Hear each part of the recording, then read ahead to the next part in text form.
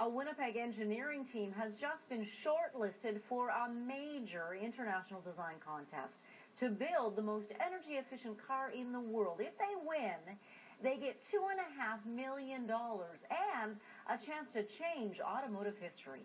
Our environment reporter Mikhailo Prostupa explains. This Winnipeg engineering crew better be careful what they wish for. You're going against some really good people, so.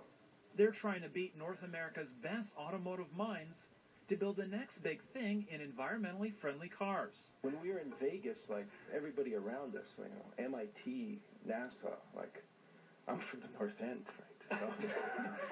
This is what they're building. It's called the Urbee, short for Urban Electric Car with Ethanol backup.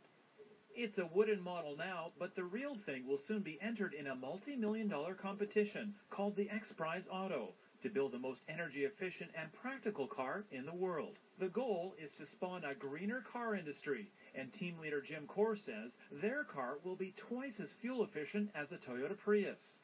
An SUV, this much fuel, a compact, this much fuel, and our car, this much fuel. That's true. Jim Core and his Winnipeg design team are trying to do something revolutionary, to design a car that automakers in Detroit and Tokyo have failed to do, to produce an ultra-fuel-efficient vehicle that you'd actually want to drive. Core says the Urbee car is a return to engineering basics, to use as little energy as possible. Their car will be very light and very aerodynamic. Detroit knows all this. It's just they're feeding a market that wanted large cars and high horsepower. By contrast, Core says, today's cars are an environmental disaster, heavy on horsepower and fuel use, and spew way too much carbon in the air. We rolled up our sleeves and we're trying to do something about it. Because we are designers, we're able to design these kind of things. And so it's sort of our part, if you will. Team Urbee is now in the top 40 for the XPrize, which will be handed out next year.